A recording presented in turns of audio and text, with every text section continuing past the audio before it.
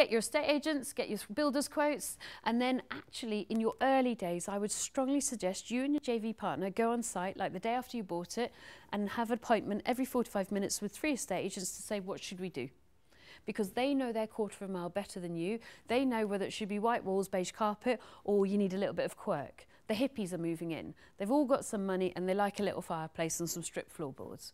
So your estate agents will be the best indicator as to how you should style that property up. So get them in. And if you're able to, get your JV partner in. Because remember communication?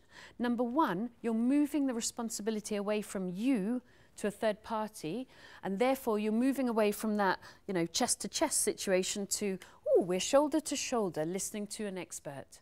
And that's a very good position to remain in the whole way through. So by introducing a third party, you remain in that shoulder to shoulder position. And number two, it shortcuts your communication, because quite frankly, you're going to do that anyway. So your JV partner might as well be there, and then you don't need another hour explaining anything to them. So you're shortcutting the time. Please do. I assume you've got a good idea of what you're going to do before that point. It's just you're getting the estate agent almost to back you up.